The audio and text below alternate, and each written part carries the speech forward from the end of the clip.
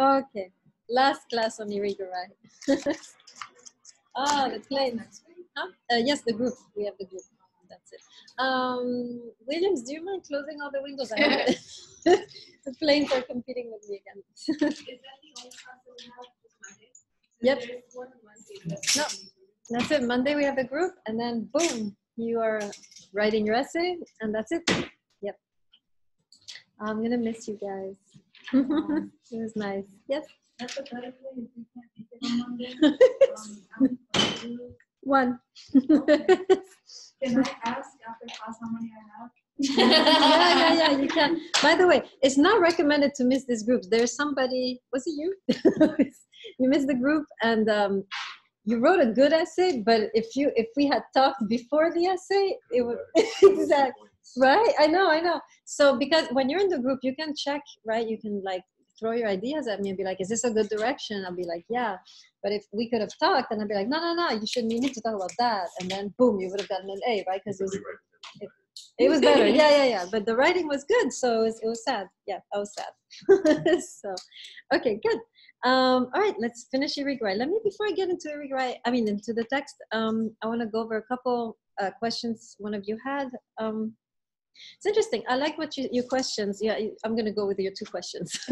So she mentions, can we really, remember how we said how Irigaray says we have to become virgins again, right? Before we enter the relationship with the other. She says it's possible because not something that someone can, it's not physical, right? True virginity is emotional. You can reclaim that always, right?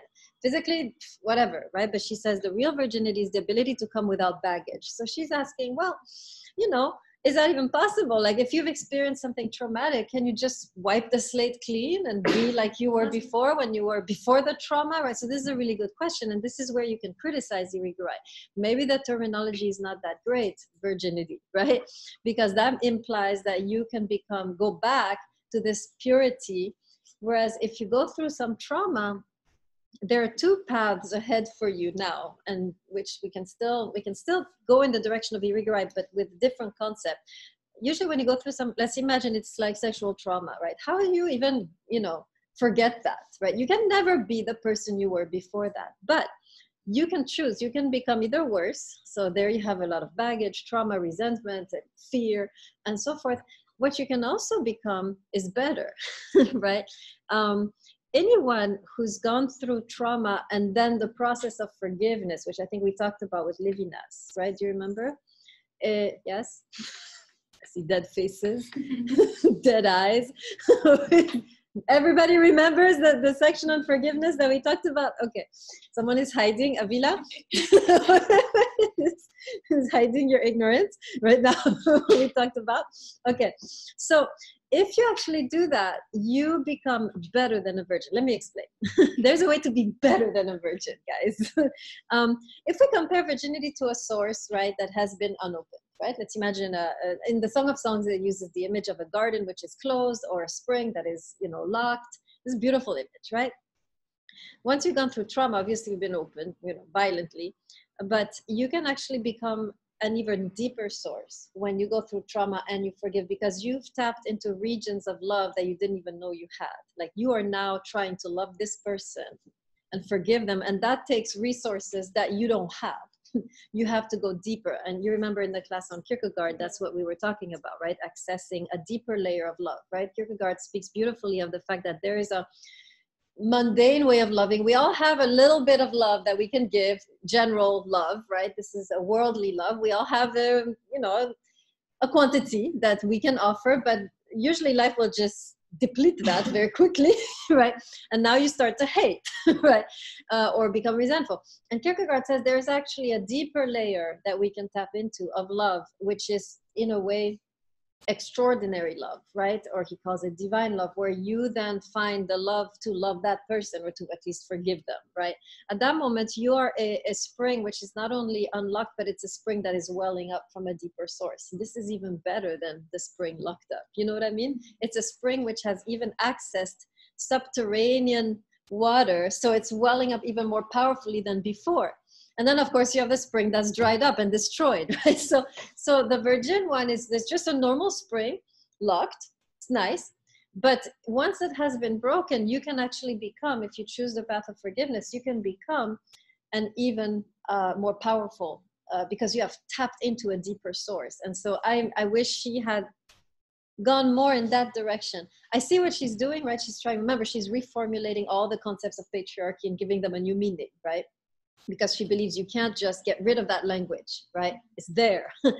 People are always going to talk about virginity and about man, woman, and about, you know, marriage and so forth. So she says, and then sexual difference and so forth, says we're going to keep the language, but we're going to reformulate it. We're going to transfigure the language so that it has a new meaning. That's her purpose, right? Which she's criticized for, because people are saying, why are you staying with that language, right? She's saying, well, that's the language we have. People, that's the language that, right? So I'm working with what I have. I'm not trying to recreate a new reality, right?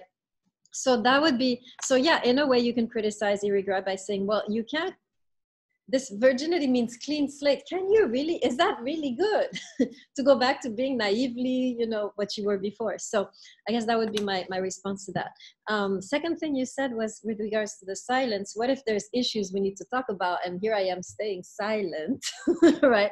And again, people are like, right? Silence has been the language of women for centuries. We know this. You saw your mothers, you saw your grandmothers. Nobody is speaking, right? And so here she is talking about silence. That's outrageous, right? But remember, for her, the silence, it's simply, silence, first of all, goes both ways, man and woman, right? So it's not like she's saying, women, be quiet. But also silence is the prerequisite of communication. That's what she's saying. Silence opens the threshold for them language, right? So if you don't have silence, first of all, you're going to talk and there will be no communication. Silence actually opens the space for the other to speak before you speak. That's all it is. It's like, you know how you open the door before someone, right? And you let them go in. This is what silence does. Is here you go, you speak first and then I will respond. And now I can respond to what you're saying. So one other way to do it is when you're dealing with someone, you can say, I know where you're coming from. I understand where you're coming from. I know you're not trying to hurt me. I understand who you are. Now here's what I have to say, right? I had a beautiful moment like that with somebody who had been pretty abusive in my life. And so one day when I was old enough to speak, which was in my 30s, right? Because before I couldn't speak, right? So in my 30s, I went with this person to a restaurant. I invited them. And I started like this. I said, I know you would never want to hurt me, which is true. Person is not mean, not cruel, just they have violent temper, right? I said, I know you would never want to hurt me. But when you speak like that, it's me, it hurts me. Like I am sensitive in a way that what you're doing, I know you don't have the intention, it hurts me. It's all that person needed, right? Because if I had gone and said, you're hurting me, and I needed to stop, they would have seen like, oh, she's accusing me of being hurtful and that's not who I am. And so now they can't listen to you. But if you start by saying, I know who you are, that's creating a space for them. I know you would never want to do this, but here's the effect on me. Now that person feels, okay, I'm not a villain. And now they're willing to listen. Nasiri? I thought that was a hand. Okay, okay, good. Does that make sense? So there are many ways, right? She's all really teaching us to talk, right? To communicate. And the silence is the prerequisite. If I can create the space, is that a hand? Yeah. Okay. Go ahead. What if they were aware that not that approach the same way? You can always, it's beautiful. I was just thinking this morning about that. I was reading some text on Levinas. You know how Levinas says the other is always vulnerable. I don't know if you remember. The other is always destitute, vulnerable. And we can be tempted to say, well, no, the other sometimes is cruel. The other is an oppressor, right? And actually what I understood Levinas was saying is that deep down, the other is always vulnerable. The other is always destitute. Deep down, the other is always craving for love, right? Even if they're Hitler, deep down, scratch a little bit, read the biography, not the one he wrote, somebody else, right? Scratch a little bit and you will always see that at their core, human beings are destitute. We are impoverished. We are longing for something we do not have, which is love. Does that make sense? So even that person is a complete, you feel they're a complete lost cause, right? The silence where you pause and you create a space and you say, I know that there's still part of you that doesn't want to do this. And I'm speaking to that. That will change everything. Do you see what I mean? Nasiri? I don't know if that'll work. You don't know what? Would you like go up to Hitler and say, I know you didn't? No, obviously, I wouldn't do that. But if I had been Hitler's wife, I could have had that conversation, right? Because he is, right, or, you know, somebody close to him, doesn't have to be his wife. If I had had a close connection, I could do that, right? And be like, you know, I know you don't, I know this isn't you. You know, why are you doing this? This isn't you. So you can't obviously do that to a total stranger, right? Or to somebody who's about to shoot you in the face, right? Although sometimes, right? I mean, sometimes it's true. We've seen, like, I don't know if you saw in movies, hostage situations where the person who is being hostage is you know, smooth talking, kind of, you know, talking in a very humane way to the person who has the gun. And that kind of does something to them, right? So that's the idea here that she's saying. And I love how Levinas, I finally understood that, because me too, I struggled. Like, I was like, well, not everyone is destitute. So does that mean only the people in the street who are, you know, hungry? So no, everyone deep down is destitute. And to connect to that part of the person is to connect authentically. Does that make sense? And so this silence, again, is not just verbal silence. It's just a pause on you to kind of open up a space for them. And you can speak for them, like I did with that person. I said, I know you wouldn't want to hurt me. That's something he would have told me, right? I know you wouldn't want to hurt me. But then, so I kind of opened a space for them, or I was expressing who I thought they were, right?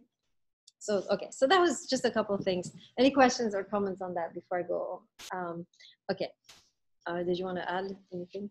You're good? Yeah. Okay, good. All right. So a couple, let's just review briefly what we said last time.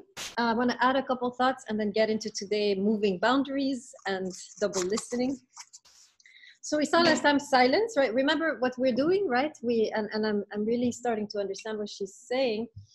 Basically, she's saying, right, as long as our sexual energy is not refined, we cannot connect. We cannot have any type of partnership in this world, right? As man and woman. And then, of course, the cosmic balance is in danger because of that. So this whole time we've been talking about the refinement of sexual energy, both for male and female, by the way, right? This isn't just about males anymore. So the silence is for both of us, and patience. And so back to the letting be, right? This notion of allowing the person to go on their journey while still loving them. This is the tension. Did I mention that last time? That there is a tension between letting go and holding. It's not just a letting go. Nowadays, right, we have two ways of doing this. Either I possess you and I make your life hell because I'm possessing you. I'm looking at your phone. I'm, you know, asking you where you were last night. I'm, you know, how do you track people on their phones now? Y'all can do that, right? You track them on their phone. I had a same guy who put a gun to my friend's head because she was in the car with another guy. This guy told her, I'm gonna put a tracker on your car so I know where you are at all times, right? So that's one way, right? And then the other way is like, you know what, the hell with you. We're done here. Right? When we see somebody trying to find themselves and it's not working with us, this journey that they're trying to do, we just let them go for real. Letting be is different. Letting be is a middle way. Letting be is I'm with you and at the same time I release you.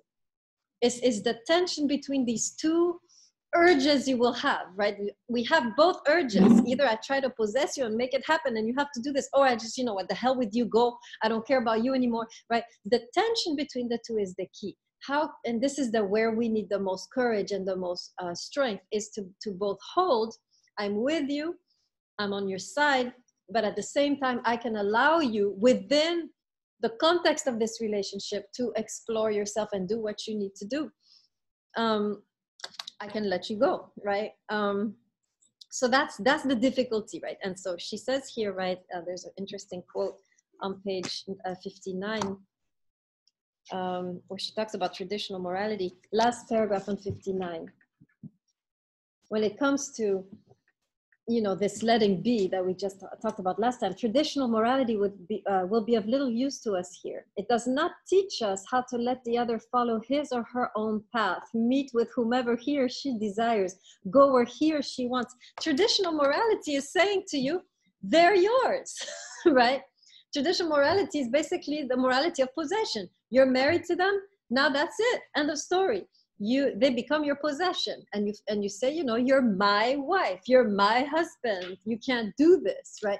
And she's saying, well, we need to blow some oxygen in marriage if we're going to be able to continue and practice this you know, expression, right? So remember, she's still talking of marriage, right? Or she's still talking of, I think she doesn't use she uses the word wedding, marriage, right? But it's completely different way, right?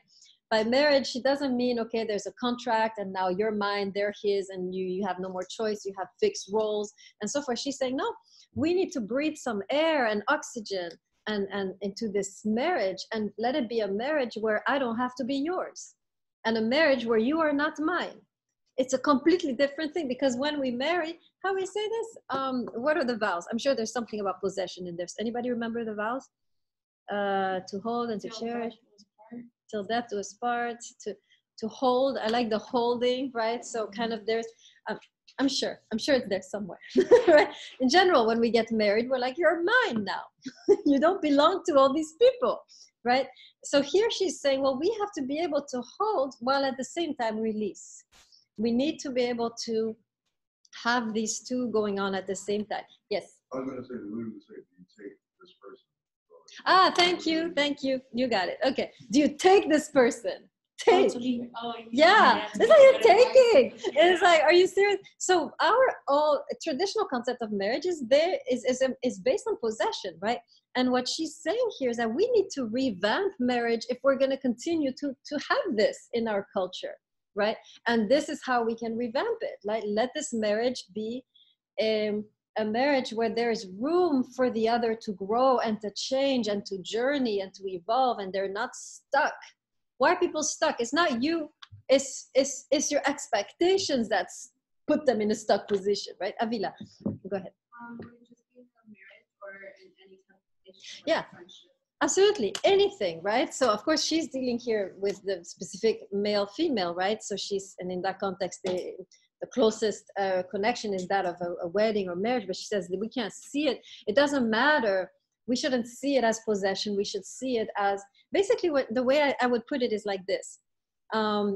Is the difference between, it's kind of like this. The marriage she's talking about, right, is saying that the other is simply there. You are in their life to help them grow, right? It's a kind of gardening metaphor that I could use there. In other words, they're here not so that they can sit there on your windowsill and make you happy. They're here so you can tend to them and create conditions of possibilities for them to grow. So if you're now just constantly keeping them from growing, this is not a proper marriage, right? Marriage is there so that we can both have the best earth, right? Marriage is the earth of our becoming, or marriage is the soil of our becoming. Marriage is supposed to help us become, right?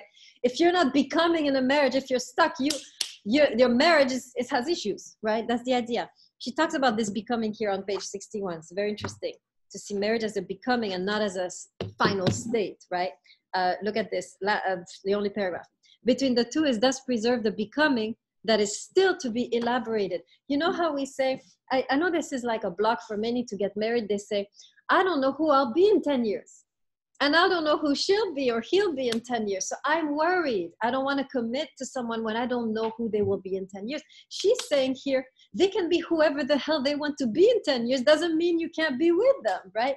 Because marriage is a becoming. You're both becoming. They're changing, so are you. And marriage is supposed to be like a pot, right, with earth. And it is supposed to be nurturing our becoming. It's never supposed to be, that's it, here we are, we're always going to be like that. No, there has to be a room for becoming. I'll give you an image. It's a motorcycle image. Anybody ride motorcycles? Okay, nobody? All right, I'll just tell you then. If you're on a motorcycle sitting in the back, right, of the person riding, you know that when the motorcycle is turning at a high speed, what does it have to do? It has to lean in, right? Otherwise, so it has to. Now, if you're in the backseat and you're not leaning with the person in the front, what's going to happen to that motorcycle? It's just gonna crash. You have to lean in with your partner for the motorcycle to take the turn. This is what we need to teach people who are about to get married. When there is a turn, learn to lean in. Don't be rigid. Don't sit there and say, no, I'm not going to take that turn, because you're going to crash the marriage. Take the damn turn. Lean in, and it's okay. You're not going to die first. That's what she's saying. We need to have marriages where there's room for becoming, right? Yes.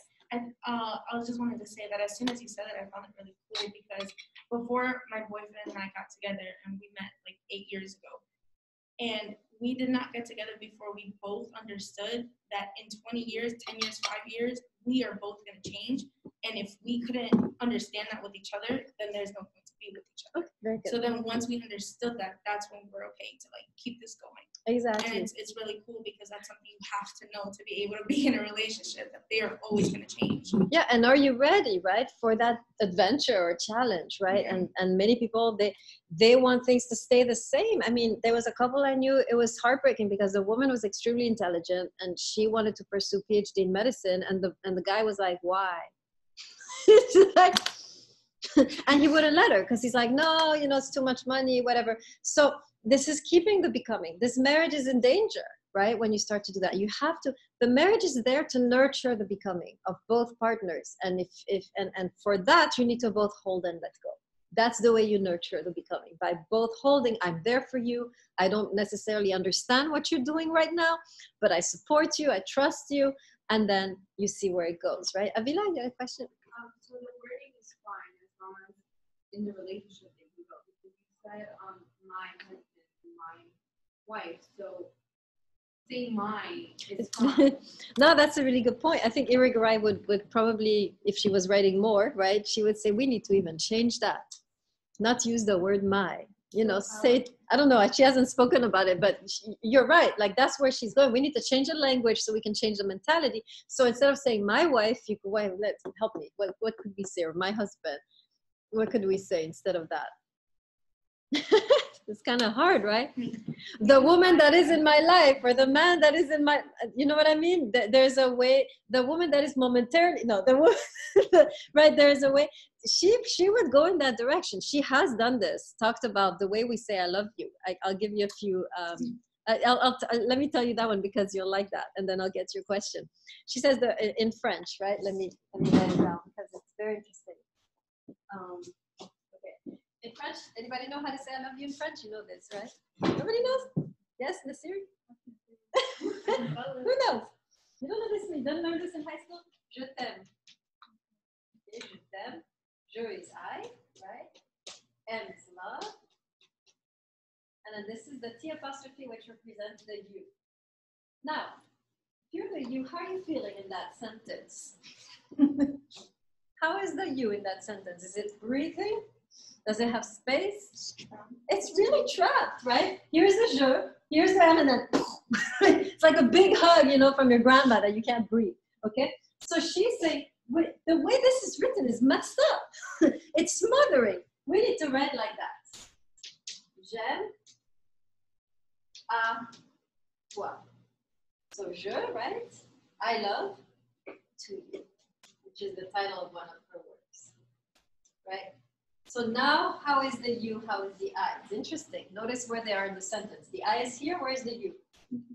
Way over here, space, right? You see, so she's saying, even in the language, we are speaking like this, and we are acting like this. Je t'aime, and you're mine. And don't you go doing this, and don't you go doing that. You're mine. And the te is, right? So she's saying, we have to change the language to change the mentality. So Avila, she would like what you're saying right now, because she would agree. She'd be like, okay, we need to change this my business and find another way, right? The woman by my side, the man of the house. I don't know, right? So I agree with you. She hasn't talked about it, so we haven't thought about it, but that's the right direction. You're headed in the right direction. So it would go in a relationship with the mother and father too.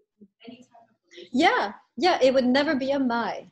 You would have to change it. When it comes to people, you can't use possessive pronouns. What about animals? It's different, unless you want to see the animal like a thou, right? In the Buberian sense, then so yeah, she would. I think it's interesting what you're saying, because we would need to formulate new pronouns that aren't possessive.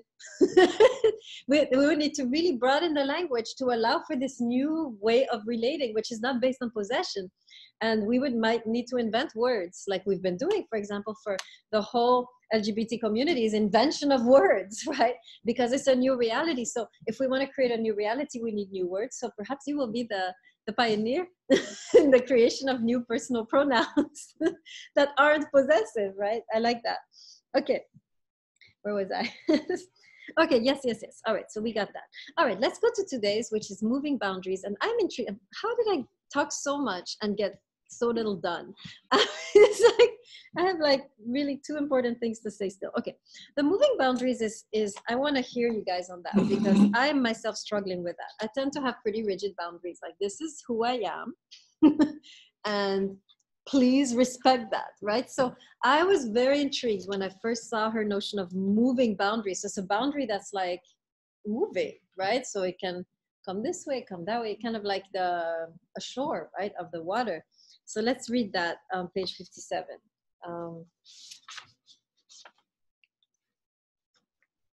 Okay. Last paragraph, right in the middle, the opening to the other. Are you there? Actually, let me read from the top. No, let me not. Yeah, let me not. Everybody with me? The opening to the other? Okay. The opening to the other, the encounter with him or her, and the return to oneself continually produce moving boundaries which provide a border for energy and allow it to blossom according to a living order. She continues, there are thus no longer limits imposed from an outside, formally abstracted from the present, but a being in relation that requires at every moment a restrained flowering for each one. Okay, anybody can tell me what does she mean by moving boundaries? So we need boundaries when we're talking with people. We need a threshold when we're in relationship. But what does it mean moving? Anybody have any? It says poetry, right? So how is this hitting you? What things is it evoking for you in your mind? I guess like you have like certain boundaries, but you have like set rules and standards of how things should be in a relationship that you shouldn't always like expect everything to be the way that you want it to be, or else it's not. Yeah, it's interesting because there's two worlds, right? Therefore, two moralities, basically. I mean, it's hard because you come from. Imagine, let's take your scenario. May I use you as a pawn right now? And you're Jewish, right? Suppose you start dating Ramos, who is Spanish. Sorry, I know you. I know you're taken, whatever, right? Now Ramos she's from the Spanish world, totally different morality from the Jewish world, right? What are you guys gonna do? Tell me, right? You have certain rules on dating. Are you willing to compromise? Here are the rules. Let me tell you right now.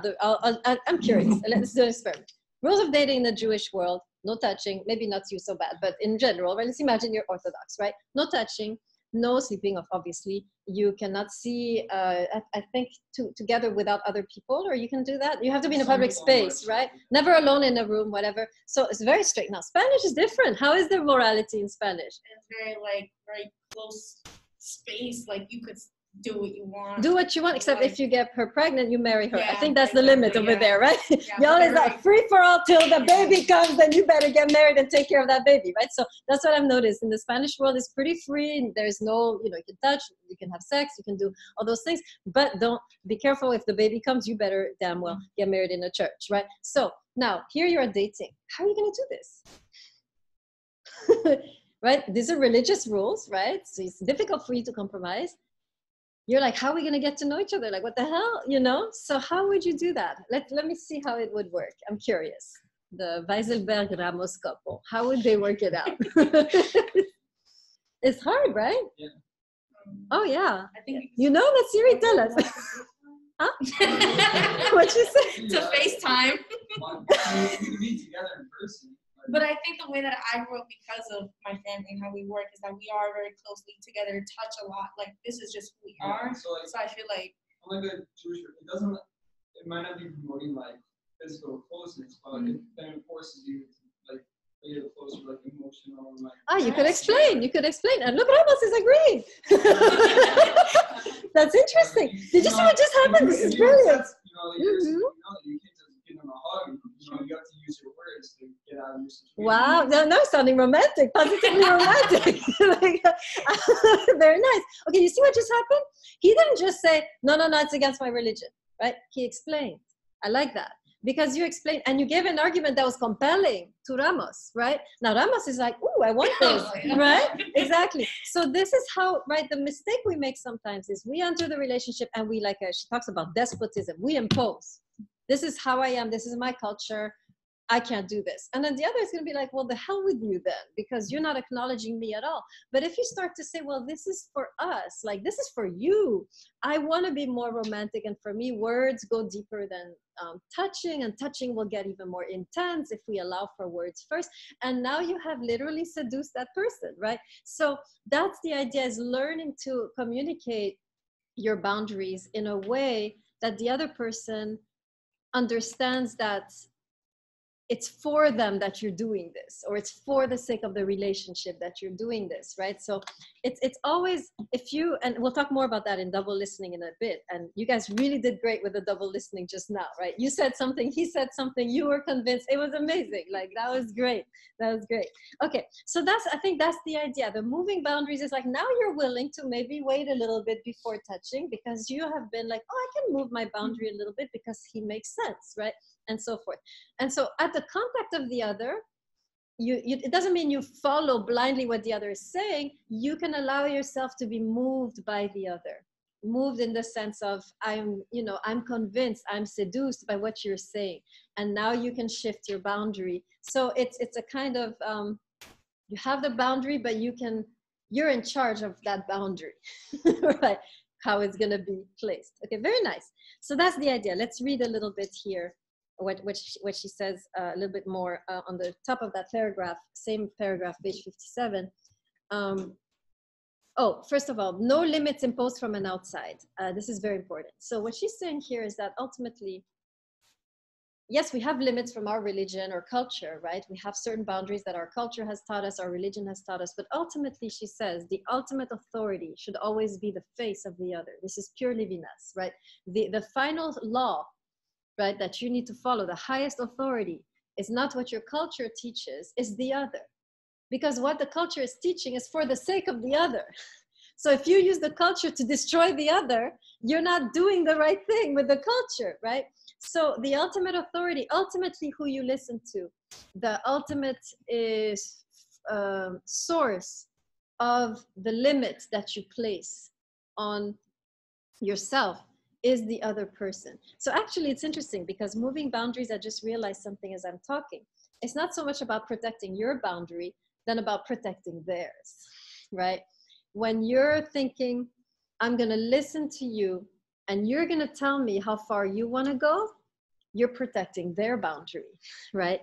And so what she's saying basically is that we need a new morality. We know that.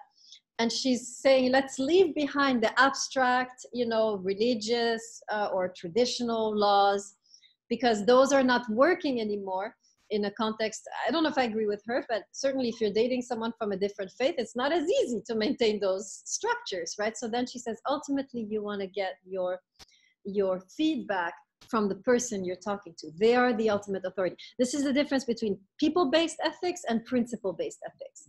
And Levinas is the one, of course, who paved the way to this, right? So make sure you write this down. This is the difference between people-based ethics and principle-based ethics.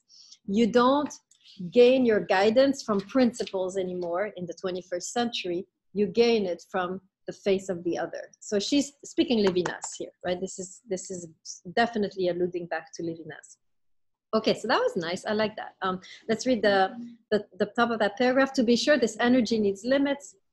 But instead of being imposed as definite forms, even forms presumed to be ideal, these limits henceforth exist as the blossoming of the life of each one. Here's the idea that the relations with the other prevent from proliferating in anarchic, intrusive, or despotic ways, right? So that's the same idea, the moving boundaries, so that you don't impose your boundary on the other. You have what we just witnessed between Ramos and Weiselberg. That was really nice. Thank you, guys. That helped me. Actually helped me. Great. That was great. That was really nice. That was an you moment right there. Like, that was very powerful, actually. I really, and I got to see your faces, so it was even more interesting, for me at least. Okay, let's go to double listening. This is my favorite. This is, I think this is very, very important. Let's read the quote for that, page 11. This is important, especially to the type of personality that is a pleasing type of personality. How many pleasers in the room? Any pleasers? I'm sort of a pleaser. It depends. 1, 2, 3. Pleaser, Jordan? Sort of. Okay, good. So we'll see how this works here.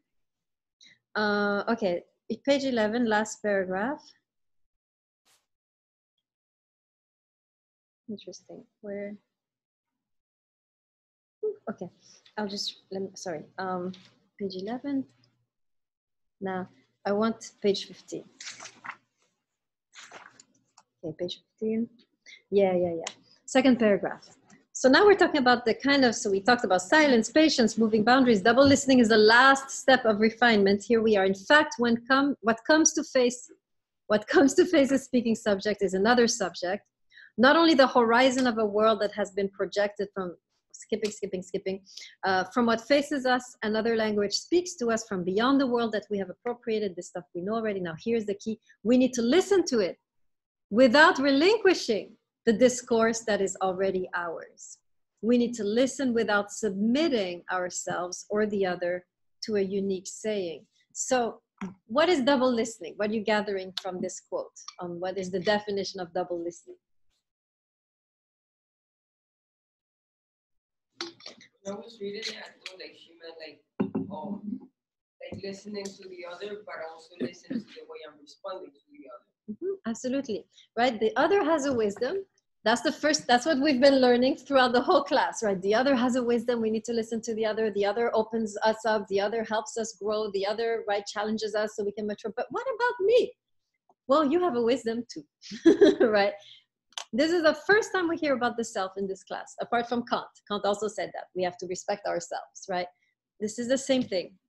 When you're listening, you listen to what they have to say, you listen to their wisdom, but you're also in tune with your wisdom, right? And so I want to dwell on that a little bit because of what I've noticed.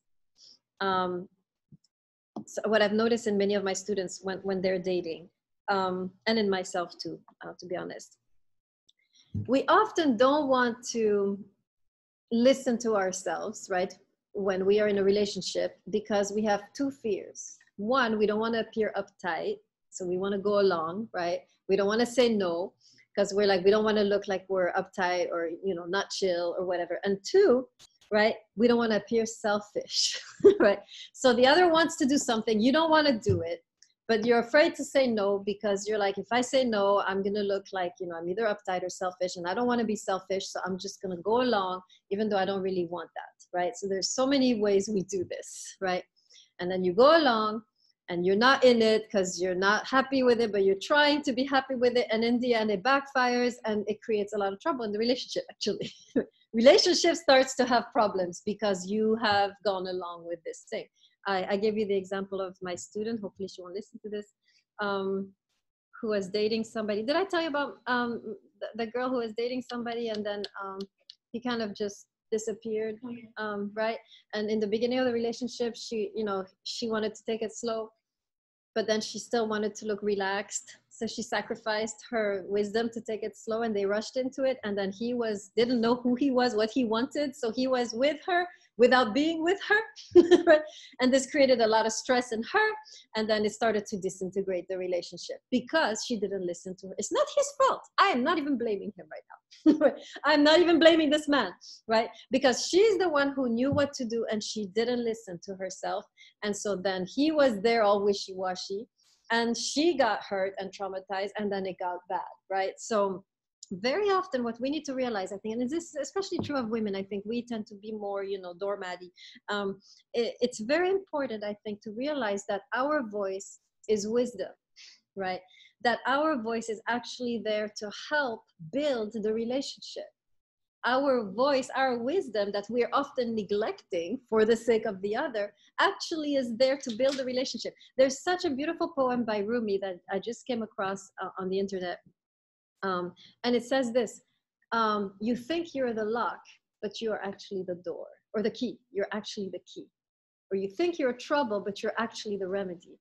Something like that. And then he talks about everyone's specific beauty. So very often you think that your wisdom is going to create trouble, is going to create obstacles, is going to create extra hassles, and you don't want to say no in these particular moments. But what we're not realizing is that no is the safeguard of the relationship. Very often that no can actually protect, there is actually a type of wisdom that can safeguard the relationship. And to not hear your own no and to not be able to say it, very often the relationship suffers. Not just, of course you suffer, but the other also suffers, right? And the example, if my friend had listened to herself, she would probably still be great friends with that guy right now, or maybe they would be dating at a proper pace, right? So that's the idea, to realize that my no is wise, right? My no is on the side of love, right? My no is on our side. My no is for you. It's not about me. It's about us. This is why I want to say no here. Are you following me on that? So important, right? This double listening. Of course, we listen to the other, like you guys did. That was great. But also, right, you were very in tune with yourself, right? You heard her, like, you know, she told you, oh, we're very, you know, cuddly, whatever. And you said, yeah, I understand that you want proximity. You understood exactly what she was saying. I understand you want closeness, but words can bring that closeness even more powerful. And now you were like, he got me, and he opened up a new way to be close, right? So that was a great example of double listening. You heard exactly what she said, and then you spoke for her. It wasn't about protecting yourself. It wasn't about keeping your law, right? It was about it was about, for you, let's do this, right? And you were like, and you got the bait. Okay, very good. Great. Let's see. Yes, let's read one last quote and then we can call it a day. Page 33.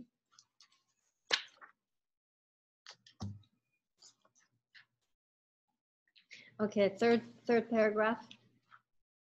Any mutation involves a sort of death. And the risk is greater yet when it is a matter of sharing that calls into question the whole self, that interrupts the way itself. No doubt this way will have to be again taken. Now here's the quote. But without a radical questioning of one's solitary journey, meeting with the other is impossible. So if you can't hear what they're saying and nuance, right, part of your own system, right, it's not going to work. Nevertheless, she says, it is important to remain faithful to one's own journey. So you see the two tensions. There's two tensions in the text. Number one, we saw last time, to hold and let be, to hold and let go at the same time. And now it's this, to be open and closed at the same time, to be open to her journey and faithful to my journey. It's always the best path is always the path of the tension between this and that. And can I juggle both? Can I bring both together? And now you have something. So that's the challenge, right? How can I both listen to you and listen to myself? How can I both respect what you're saying and respect my own journey? And I think we had a beautiful example of how it's possible, right? So really nice. Well done, guys. Okay, we are done with Irigaray. Any questions or concerns or anything that you've been wanting to figure out during these last few weeks or right now on what we studied? Okay, cool. All right, so next time we have the discussion. Let me stop this recording.